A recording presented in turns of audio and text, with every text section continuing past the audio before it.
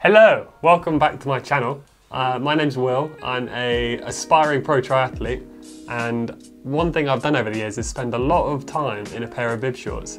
So recently it was my birthday and I thought, why not have a look and see what the very latest and best offering from Assos is. So I've got here today a pair of Equipe RS S9 bib shorts. Now these are the very top of the range Assos shorts. I think they come in at £175, something like $250, something like that. So it's an awful lot of money to spend on a pair of bib shorts, but hopefully it's justifiable. And I have already opened these, but I thought I'd share with you the packaging because it's pretty cool. And then I'll go into some of the features in a bit more detail, and hopefully you can figure out if these will be right for you as well. So let's have a look at the packaging first. So I have this really nice box to start with. If you compare this to what a normal packaging would look like when you probably have it in, I don't know, like a polythene bag or something, this really is like another level up. So you can see that part of the cost is definitely in the experience of opening them. So if we have a look, it opens up as a drawer, and that reveals this box on the inside. And then this box opens up. We've got a bit more branding on the inside as well, which is really cool. Some nice imagery. It just really adds to the experience of getting something where you know it's going to be good quality because of the Assos brand, but to have this whole experience as well really kind of takes it to another level, and it's something that you look forward to. So take that out, and then we have the shorts in here. So it's quite a lot of packaging just for one pair of shorts. So it might seem pretty gimmicky, all this packaging, but it really does kind of make it feel special. It's got that kind of Christmas Day effect almost of like, here's just something that's so much better than anything else out there in terms of experience. So I'm pretty impressed by that. And then onto the shorts themselves. Now they come neatly rolled up in this little package here. It's probably worth mentioning for this review that I ended up going for the medium short size. Now, I had a bit of a problem with the Assos size guide in that I'm 187 centimeters tall and about 72, 73 kilos.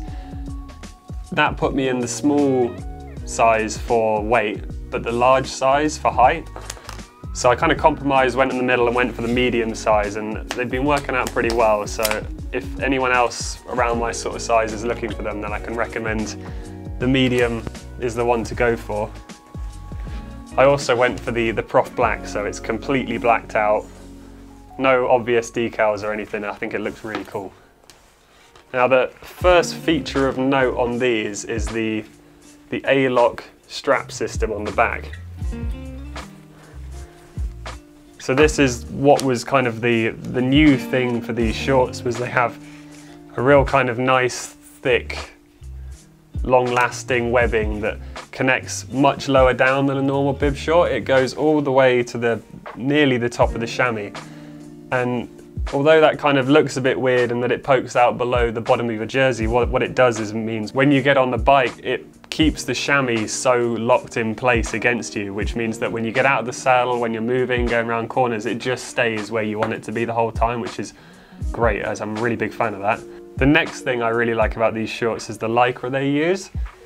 I know when you buy cheaper shorts, you can think, oh, Lycra's Lycra, but there's something about this Lycra. It's real thick, it's nice and compressive, which apparently has benefits kind of on a long day.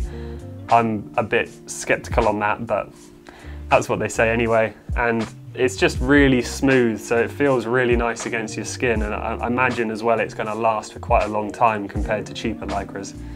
And around the top of the Lycra as well, there's got this really nice plasticized kind of finish, which means it stops it fraying, and it just looks really nice. It's one of those things where you think, yeah, this has been thought out. It's a real high quality item.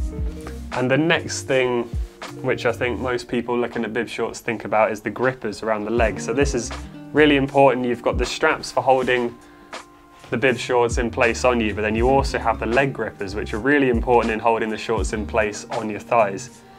Now these kind of have about a 1 inch thick band and it's kind of like it's a stretchy webbing material again with, it's just a bit grippy all over. I think it's got kind of threads of grippier sort of fabric running through it, and those act as a big surface of grippiness rather than individual blocks of grippiness. So that seems to do a pretty good job of holding them in place. And the most important part of a bib short, I'm sure most of you will agree with that, is the chamois. So the Assos shorts are renowned for their chamois. I think this is a new chamois for this shorts. I know they've been kind of bright blue in the past, so this is a grey chamois. Not that that matters much. So this chamois really is quite special. It's waffle style foam underneath, so that really means that it breathes a lot better than kind of a whole foam chamois. And then it has a few interesting features which I haven't seen before in any of my other shorts. I've got shorts from Rafa, Specialized, Mavic, and these are a bit special. So they have, first of all, they have a space at the front of the short. And that's basically to allow for your man parts, if you will. And rather than squishing them up against you like any other shorts would, this kind of allows it all just to kind of sit. And adding to that benefit, it's also perforated there, so there's lots of little holes, and that means they're really breathable and really comfy, and it's something which I haven't thought about in short design before, and it's definitely a great feature to have in a pair of shorts. Now the other thing about the chamois is that it's floating in the middle, so you can see that it's anchored at both ends, but not in the middle, and so you can also see the chamois itself is not touching the shorts. So the floating chamois means that it stays on you, it sticks on your skin. So rather than moving around, potentially causing friction rubbing there, which is never ideal, it stays stuck on you, which also means when you sit back down, if you've been out of the saddle, it's exactly where you want it to be. Now I have been able to take these shorts out for a few rides so far, and I've been very impressed. I've ridden them on my time trial bike, I've ridden them on my road bike, and on the turbo as well on my road bike. So I've kind of covered all the different situations that you might use them in. And I have to say that they're definitely more comfortable on the road bike. The time trial bike, I'm not convinced, because I've used chamois, thick chamois, thin chamois, different shorts. It's kind of always, because of how, especially the saddle I've got, it's a split nose saddle and a cut off nose saddle, it's very hard to get a pair of shorts that have enough padding under those specific spots where you sit on a time trial bike.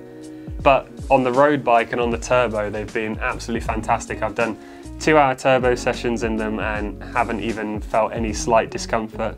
Teamed up with some good chamois cream and you're kind of good to go for as long as your legs are going to last, really. You're never really thinking about the shorts, which is exactly how you want it to be. It's great. So I hope you've enjoyed my review of the Assos Equipe RS S9, that's a lot of things, bib short.